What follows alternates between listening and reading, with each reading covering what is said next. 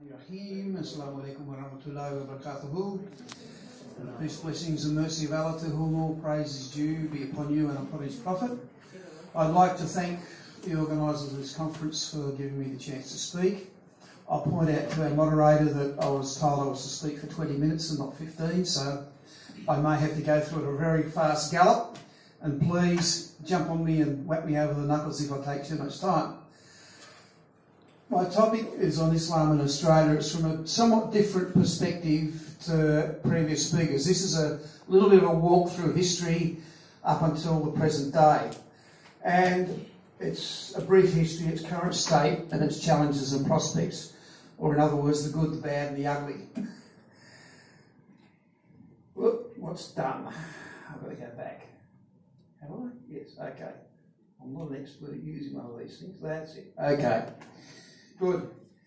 Well, I talk about history.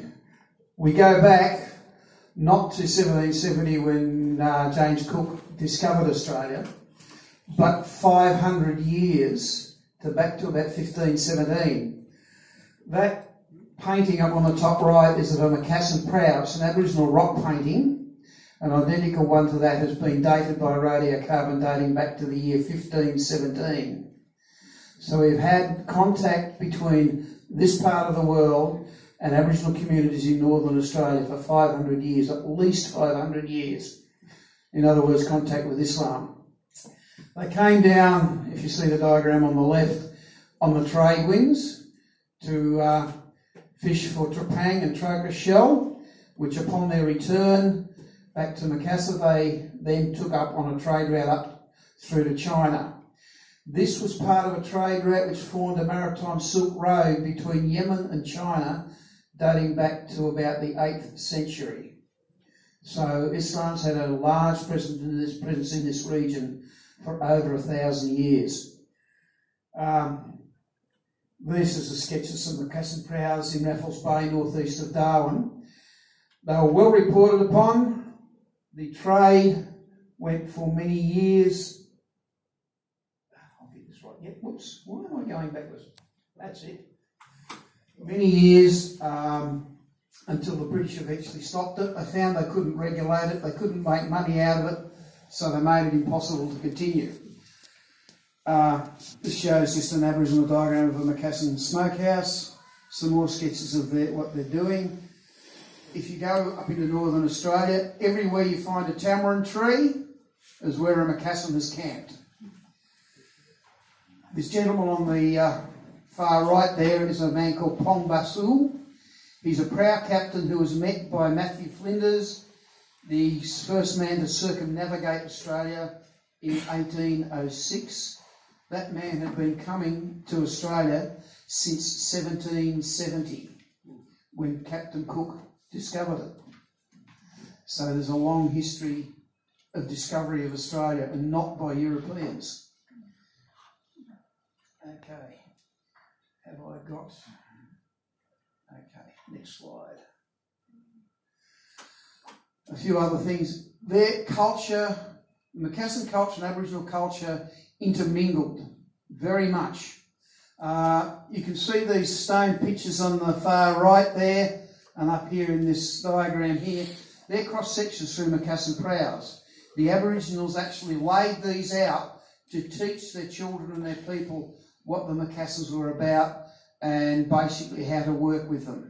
So there was an interchange of ideas. Up on the, let's have a look, you'll see some words up there which you probably can't read. Macassan words came into the Aboriginal language. You see, for instance, Balanda, meaning Hollander for a European. Rupiah for money. Gula for syrup. So basically Bahasa infiltrated into the Aboriginal language, and the Macassans also took some Aboriginal words back with them. There were intermarriage between Aboriginal communities and the sailors. Sometimes they'd have wives in Northern Australia and wives back home, because they'd spend months in Australia and months back home. To get down to that blue and white painting up there, that's called the Bawu. It's a symbolic representation of a Macassan prow sail. When the Aboriginals had to make claims for land rights up in the northern part of Australia. And in this case, for maritime land rights, they were able to go back on the traditional culture, which is an oral culture which describes this interaction with the Macassan traders. And they were able to use the songs and stories in their oral culture to lay claim to their tribal lands. And they now use that symbol to mark the maritime boundaries of their lands. So this relationship was very significant to them. You hear one man, for instance, and I haven't got my glasses on, so it's very hard to read. These here Macassan people, very good start, real good friends. All the Macassa bring it here, friend, brother and sister, uncle, nephew. Not they bring trouble, not anything, because they're looking for Daripa job, meaning trepang. That is the story from the beginning. True story, different from Captain Cook. Macassan people come here, they are friends. So the relationship was very good. In fact, when the Macassans sailed back on the trade winds, the Aborigines used to mourn their passing. They had a ceremony which was equivalent to a mourning ceremony, mourning the death of a relative. And they'd also have a welcoming ceremony when they came back. Even the religion of Islam has infiltrated the Aboriginal language up there. They have a godlike figure, a supreme being, which they call Walitha Walitha, or some people translate that as Allah Ta'ala. They use terms such as, oh God, I can't read this, Allah Sila Muhammad, Muhammad Silali, which, and in one of the prayers ending with Sari Makasi. Now, Sari Makasi is obviously Tori Makasi, but other people translate those previous words that I said as La ilaha illa Muhammad Rasulullah. So there's been even an infiltration of religious beliefs in amongst the Aboriginal community there. So it was a very much a positive thing for them. Now, let's have a look. Next one. Then it went downhill when the Europeans came. As I said, they stopped that trade. Europeans, Muslims came out on the first and the second fleets, and they have ancestors today who can trace their ancestry back to the first and second fleets, and they're still Muslims. Much of the European exploration of this region relied on Macassars. They were local Muslim seamen who could navigate and run the ships through this part of the world. Very early Dutch maps of this part of the world are clearly derived from Muslim maps. Why? Because some of the maps have things like New Guinea upside down, and Muslim maps used to put south at the top of their maps. Europeans, not knowing this, kept the north at the top convention and put things in upside down. Okay, next. As you can see, as I said up there, there's some, they've had Muslims who settled, became farmers and so on. Some of them are also brought out as convicts, of course, because Muslims like to give their colonial masters a bit of trouble, and the colonial masters like to move them to other places. South Africa, for instance, has a very large Cape Malay community. When the British moved out, they're troublemakers, and I believe the Dutch probably did too. Okay, we move along to the Afghans. Australia wanted to open up its desert regions and its more remote areas, and someone had the brilliant idea, we'll bring out a bunch of Afghanis, mainly people from the northern part of the Indian subcontinent, Afghanistan, Pakistan, Baluchistan and so on, who were experts at handling camels. And basically much of Central Australia was developed by Afghanis carrying goods and water and food and so on the backs of camels. You see there the grave of, I think it's Dost Muhammad, who died in about 1903 or something like that. But he died at the age of 37. He came out in about the 1870s, I think, from memory. You can see some Muslims praying on one of the ships coming out. This is what the camels look like. Very typical decoration that you often see in that part of the world. The first mosque in Australia, the Mari Mud Mosque. Mari is a tiny little town in the middle of South Australia. It has two great claims to fame for tourists. the rebuilt mud mosque, and the Maori man, which is a large Aboriginal man carved into the bush. They had a pool at the mosque for ablution, and the story goes they actually had fish in that for meat as well. The Muslim men, the Afghani men, were not allowed to bring their wives out, so they married into the Aboriginal community, and we have people in the Aboriginal community today who have Muslim names, so their ancestors still, their descendants rather, are still around today. They also married European women who are euphemistically called widows, but many of them were actually European prostitutes, but I suppose you could say they made honest women of them. So look, what else do we do?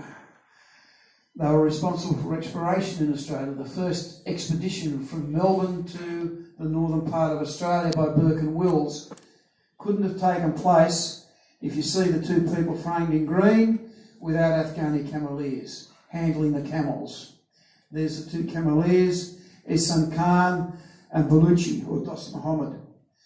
Sadly for Burke and Wills, they thought that they knew everything, left the camel handlers behind, I think, where was it? Basically halfway along the journey, I can't remember the exact location, but they left their camel handlers behind, headed off into the great unknown. Because they didn't know how to look after their camels, they died, the camels died, and so did they. And when they went to look for them, guess what? They took another load of camels with more Afghani cameleers to help look for them. This time they found them. Unfortunately, these people were out here on contract. When their contracts finished, some of them became hawkers, taking vans with products around, like bolts of cloth and saucepans and kitchen utensils and various other things around to outback properties. You can see one there. The picture up the top, up there, that's my mother's hometown. She was born in 1918. They did not get a water supply in that town till 1905. 13 years before my mother was born. Water was brought 580 kilometres on camelback from Perth by cameleers.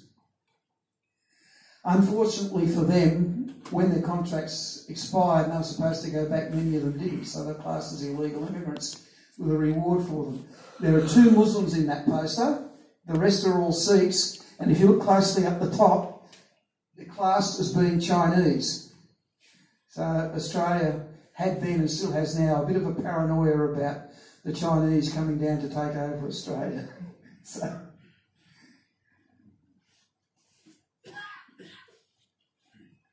they built the Adelaide Mosque, a very Afghani-style mosque, if you note the minarets.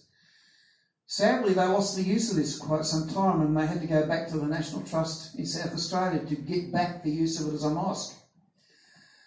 There's a couple of the Khan brothers from Alice Springs, Aboriginal descendants of the cameleers. The Garn train runs from Adelaide to Darwin. It's a 58-hour train journey. It's built in memory and named after the Afghani cameleers who laid down the railroad, which eventually replaced them. The woman down the bottom here is Hanifa Dean. She's the descendant of Afghani cameleers and a well-known Australian author. Her book, Their Caravanserai, on the experience of migration by Muslims to Australia, is really worth a good read. It has some very interesting and quite amusing stories. That's the good. The sort of ugly. When Australia hitched its flag to the British ensign and joined Britain in World War I, and Turkey came in on the side of Germany, these 2 gentlemen, Badshah Muhammad Gul and Mufti Abdullah, or Mullah Abdullah rather, decided they had to defend the Ottoman Caliphate. So they hitched up their ice cream cart, put the Turkish flag on it, grabbed their guns and went out to a pile of rocks along the railway line between Broken Hill and Mutwinji, where people would go on a Sunday for a picnic, and they ambushed the picnic train. killing 4 people. Now this was the first shot in World War I against Australia. It was basically, these guys were engaged in a war, yet they were hunted down, charged with murder and executed. But that's about the only sort of bad memory from that time. But it's an interesting story.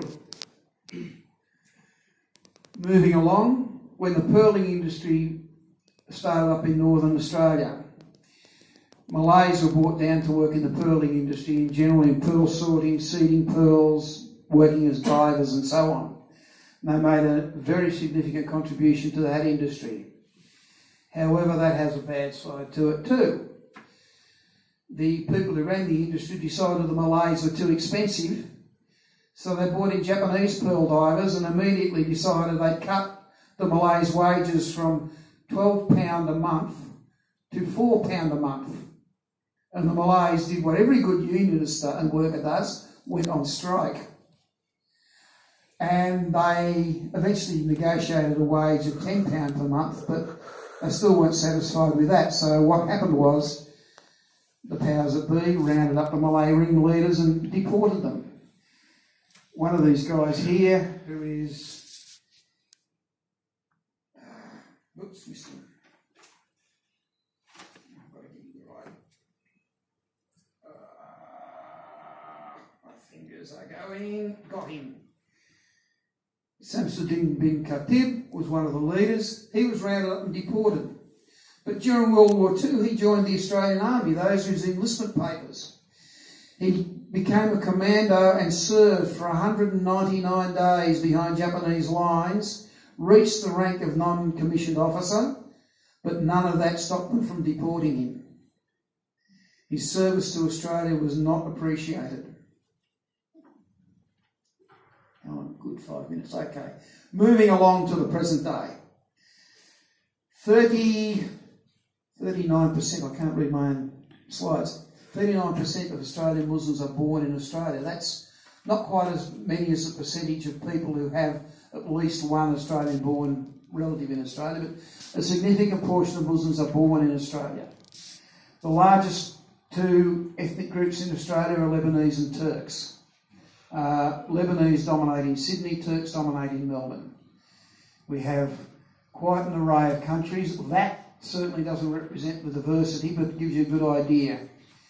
More recently, we've had arrivals from Iran, Iraq, Syria, Central and West Africa, and so on.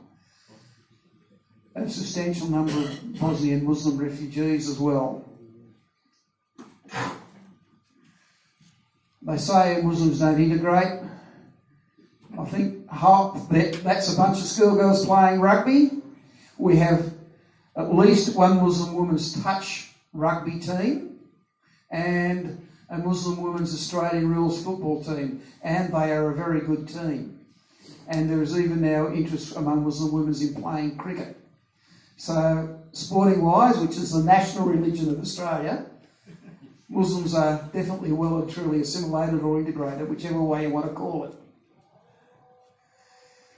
We're the largest emerging religion in the country at about 2.6%, slightly ahead of Buddhists. But if you notice, the actual largest emerging religion in Australia is no religion, about 30%. And that's a particular problem for Muslims as well, as young people tend to wander away from the religion and become detached from the mosque. 604,000 Muslims in Australia, 12 million Christians, and a population of 23.5 million. 71.2% of Australian Muslims have a completed high school or tertiary education. More Muslim women have tertiary qualifications than Muslim men. That compares to 56.1% of all Australians having completed high school or university degree.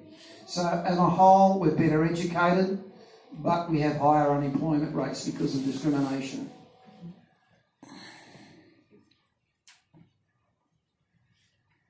In terms of education, we now have a thriving Islamic school network, which does have its ups and downs, but it's still thriving. Most religious education still takes place at the mosque, but we now have what you would call tertiary education institutions for local, more advanced Muslim education, but there's still quite a lot of Muslims do go overseas for further study. Mosques or planning problems. That's not a mosque. That's a market which held 10,000 cars in its parking lot. One community tried to build a mosque near this for 5,000 worshippers. Too big, out of keeping with the proposed development of the area. But it's okay to have a market looking like a mosque. There's, of course, the Toowoomba Mosque and Sefton Mosque, which was also firebombed. Under council regulations, if you buy a place of worship, you buy the right to use it as a place of worship. The locals took Sefton Mosque to court. They bought a church and used it as a mosque, which is quite legal. The locals took the mosque to court and the judge ruled that Muslims don't pray like Christians, therefore they are not allowed to use it. However, the outrage from that was so great that the government brought in a new law allowing them to use it. So we do have some wins. And the ugly. That's laughingly called the Australian Patriot Front, protesting against the presence of Muslims. This is a protest about the development of